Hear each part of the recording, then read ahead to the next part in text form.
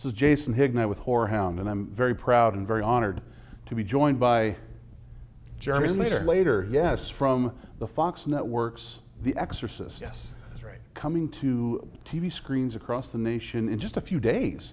Yeah. Really now, right? A little under 2 weeks right now. We premiere September 23rd on Fox. We're going to be a Friday night show running 10 episodes. So it's a nice, contained, serialized story. Fantastic. Now, you are the creator Yes. and executive producer. You wrote the pilot episode. Right. And episodes 9 and 10. So you're kind of bookending it then. You've the pilot episode and episodes 9 and 10. Exactly. Oh, fantastic. So I have to ask, I mean, The Exorcist, there's no doubt as to why that would be a subject matter that would want to be revisited. It's one of the perfect horror films and one of the best ever made. Yeah. Why now? What was the impetus to bring that now? The impetus was that someone was going to do it no matter what, because when you have a title like that, someone's going to try to make money off of it.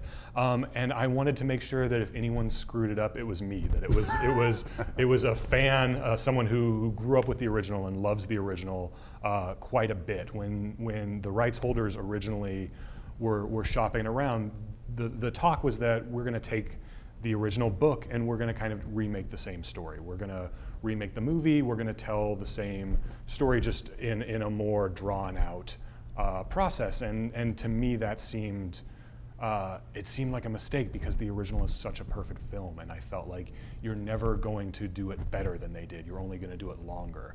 And so I came in and said, look, I don't want to do this. You guys shouldn't do this. But if you're willing to go in a different direction, I really think there's something here. I really think you could tell a serialized story with a brand new cast of characters, a brand new story. It's a story that takes place in the same universe, in the same world as the original film, so that we're not writing the events of that film out of existence. We're not rebooting it. We're not remaking it. We're not saying it never happened. But it's just a new story that takes place in the same world 40 years later, and it's kind of asking the question. We know what demonic possession looks like in the 1970s. We know what an exorcism looks like. We don't necessarily know what it looks like in 2016, and so it's a question of how do we make something that's true in spirit and tone to that original movie and respectful to it, and kind of lives up to its legacy, while at the same time not just following in their footsteps, trying to be our own beast and tell our own story and have our own characters that you care about. So that was the appeal of taking a project like this, because they're giant shoes to fill, and it's frankly terrifying, because we feel that pressure on our shoulders every single day. We're all giant fans of the original movie. We're all giant fans of the book. You mentioned this weight, this responsibility, and, Yes. and I can understand that, particularly in an environment right now where remakes and reimaginings of classics Yes. seem so prevalent. And let's be honest, some of those remakes and reimaginings met with a very tepid response Yes. from true fans. And with Exorcist fans, oh, these people are going to be, you're messing with something here that's precious to me, you know? Yeah. So that weight, I can understand that weight. Now, casting Yes. The Exorcist. I mean, you're kind of Gina Davis. Well done with that one. She's amazing. Absolutely. So how did she come about being part of it, and the rest of your cast? Kind of how did that happen? This is my first experience in writing anything for television. I come from the feature side of things, so I walked into the entire casting process kind of a giant newbie, not really knowing what was going on at all. And the network casting process is insane, because every network is simultaneously casting all of their pilots at the exact same time. So all of the actors are getting thousands of scripts thrown at them. And we really lucked out, because we had a really smart, really passionate showrunner in Roland Jones, and he really, he refused to settle for less. And so when people were saying, cast a show like this with familiar faces, get guys who have done a bunch of genre stuff, get guys who are very familiar to the audience, populate it with TV stars. He was the one really saying, like, let's make some discoveries. Let's find the next great thing. Let's go find some of the best actors in the world. And so we really opened up our casting process, especially for our two main priests, Father Tomas and Father Marcus, where we were looking for discoveries. We were looking for great untapped talents, and we really found that in Alfonso Herrera and Ben Daniels. And so the flip side of that coin is when you're bringing in these people who, you know, they're not necessarily discoveries to the entire world, because Ben Daniels is probably the most respected stage actor in England. He's a giant star over there, but over here he's only been in a couple episodes of House of Cards. He's not nearly as well known. Alfonso Herrera is the Justin Timberlake of Mexico. He's a massive star down there, but up here he's only had a very small part in Sense8. So they were definitely they're going to be discoveries to American audiences, and so we knew we needed a star role in there to kind of counterbalance that and make Fox feel okay about, yes, this is a show that we know how to market and we know how to get people to watch. So they gave us a massive list of all the potential names for the character of Angela Rance, and basically every actor's in town, and we went through the list, and the second we saw Gina Davis's name on there, it's like, done, perfect. It's Gina Davis, it's The Fly, it's Beetlejuice, it's League of Their Own, Thelma and Louise. Like, she's a legend for a very good reason. And we called her and we begged her, and she said yes. And she's doing some of the best work of her career. Fantastic.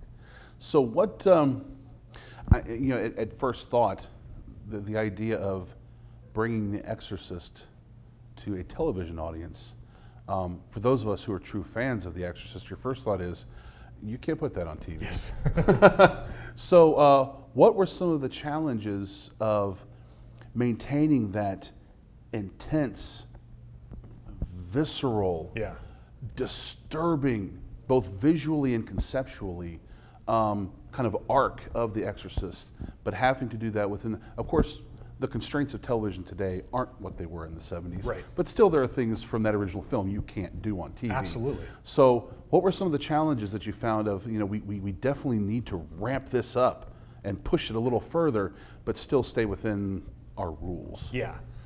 It's weird. Doing a network show, there's definitely things that are just off limits, and they're always going to be. You can't have nudity on a Fox show. Absolutely.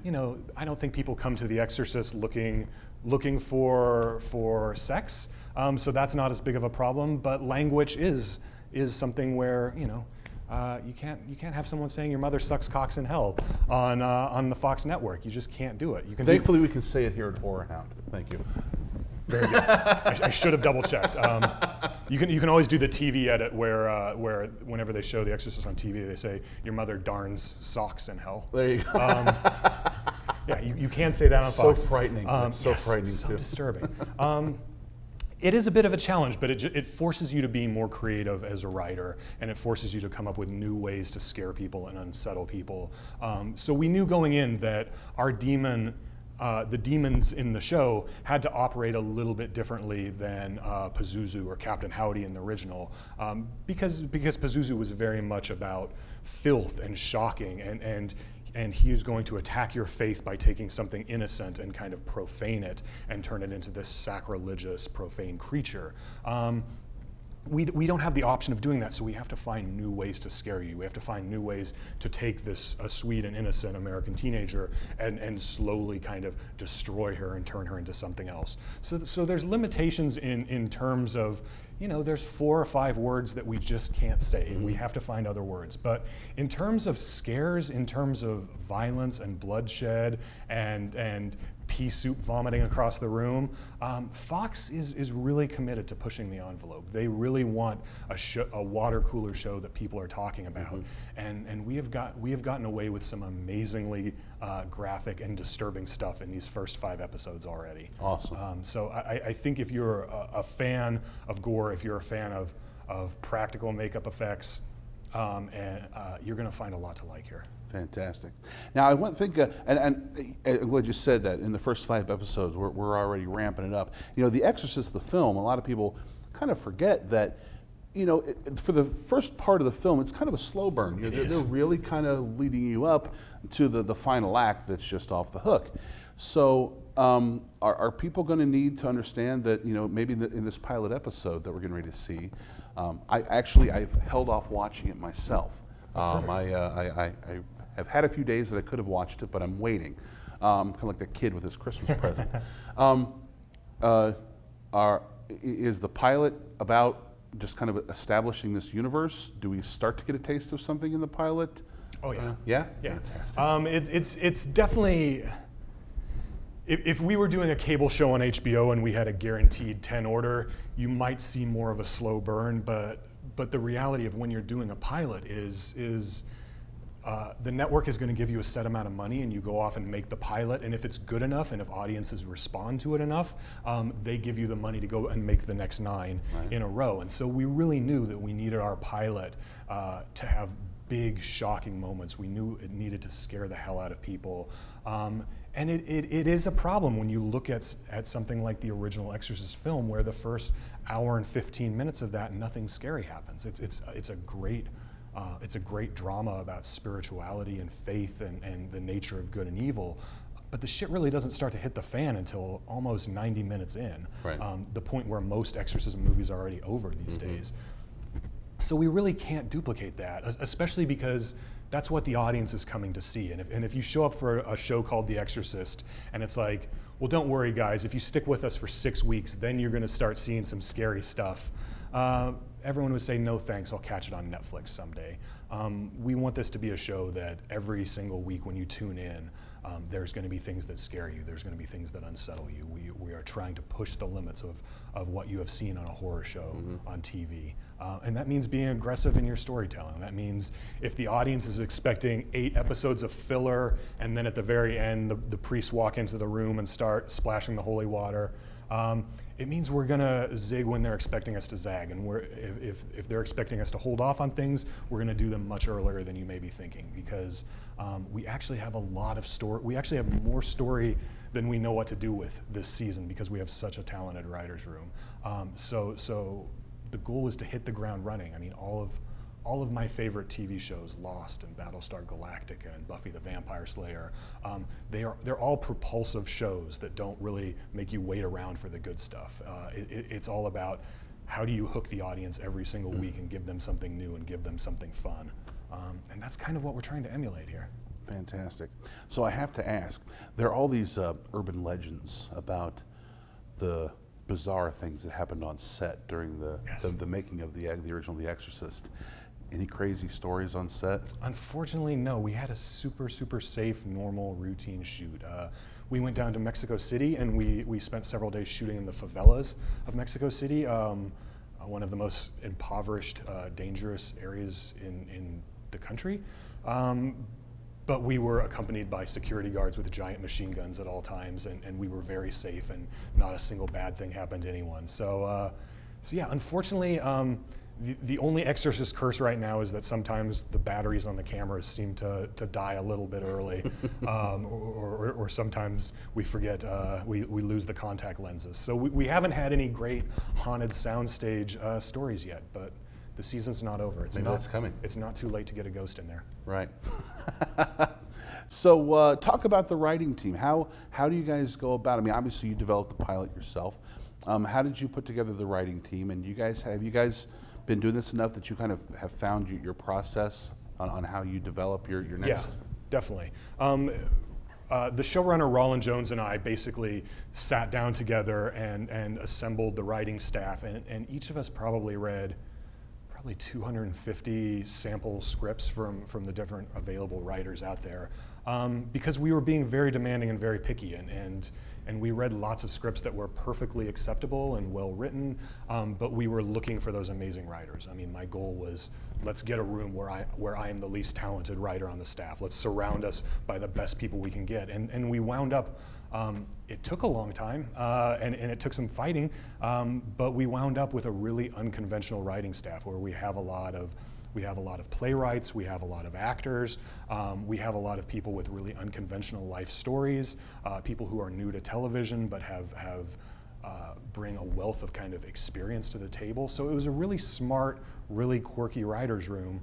And then we just hit the ground running because we had basically maybe 5 weeks to plot out the entire season and get a couple scripts ready for the camera. So we really had to be aggressive in terms of telling story and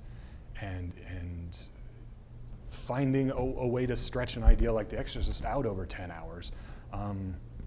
And the way we wound up doing that is by leaning into the characters, because at the end of the day, the characters are always the reason that you come back to a TV show. You know, The Walking Dead has amazing gore gags, but the thing that everyone talks about is, oh my God, they killed my favorite character last night, or oh, did you see Daryl just escape from this, or is Glenn really dead? It's an investment. It's a soap opera, and you have to fall in love with those characters, and you have to want to see our possessed girl.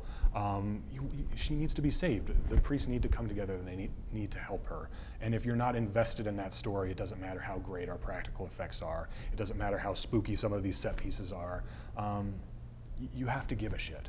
And so that's always been our focus from day one, is telling the best story possible and then finding ways to make that best story scary as hell. You mentioned The Walking Dead. That particular show has done an amazing job of kind of harvesting new horror fans. Yes. The Walking Dead was made for a very general audience, and as it's walked down its journey, it's amplified the horror as you went, kind of slowly turning up the heat on the water to, you know, so that you kind of assimilate yourself into this as you grow through it. The Exorcist, is this made for horror fans, or is this kind of made for a general audience to welcome them into this bizarre world? I think it's made for both. You know, the show is very much a psychological thriller at its heart. It's but that thriller is kind of punctuated by big moments of horror. Kind of in the same way that Walking Dead is, it's not a zombie story so much as a survival story. It's a story of these survivors kind of banding together, and they're fighting the elements, and they're fighting other survivors, and they also happen to be fighting zombies. But I think if every episode of The Walking Dead was just Rick stabbing zombies in the head for 40 minutes, I think audiences would lose interest. I don't think they would care. It becomes a story of this surrogate family being brought together and wanting to know who will live and die, and who will be redeemed, and who will find happiness. Those are kind of the questions that make it a TV show worth watching. And so we're definitely taking a similar approach. And honestly, we couldn't have done a show like The Exorcist 3 years ago without the success of The Walking Dead, without it opening the doors that it has opened for television horror. I don't think anyone would ever take a chance on making something as ambitious and dark and frightening as The Exorcist. But now people know there's an audience out there. There's an audience of horror fans who, you know, in the past we had to go to the movies to kind of get our fix, and we had to trade bootleg VHS tapes and hunt for obscure things at conventions. And now you can turn on your TV and get amazing horror delivered practically every night of the week. So it's never been a better time to be a horror fan on TV, and we owe a lot of that to The Walking Dead. You guys have definitely, you're going for the Mount Everest of horror movies. Because I'm trying to think, wow, after somebody serializes the Exorcist, spreads it out over a process on television, where do we go from there? I'm not really sure, but you guys have put your flag on the top of the mountain, and we're looking very forward to it. Any last things you want to say to our and I will say, our fans are ardent Exorcist fans. They are looking very forward to this.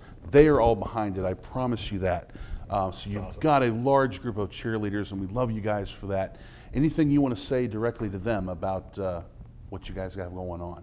I mean, look, I am a lifelong horror fan. I saw The Exorcist for the first time when I was 12 years old, and it traumatized me for weeks afterwards. I'm obsessed with that movie. I'm obsessed with horror. I've got Jaws tattooed on my arm, and I've got Jaws on my my feed, and I've got a Houseu shirt sitting over there. No one would be more disappointed than I would be if they made a TV show out of The Exorcist and it sucked. There have been too many bad horror remakes. There have been too many bad horror sequels. So I'm approaching this every single day, and I've been working pretty much around the clock since last December to really deliver something that's going to be special for the horror community and really make a show that you guys will hopefully embrace and love and be proud of, because it's being made for horror fans, by horror fans, and I hope you check it out. Fantastic. Jason Hignite, Jeremy Slater. Yes. Thank you so much. Thank you. And check it out on Fox, Friday nights coming this fall. September 23rd. Thank you. Thank you. That's a wrap.